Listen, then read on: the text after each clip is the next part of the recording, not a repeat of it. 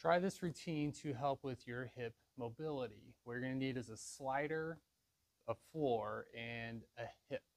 What we're going to do is go quadruped, and I'm just simply going to freely move my leg all the way around. So I'm going to go straight out, I'm going to go straight back.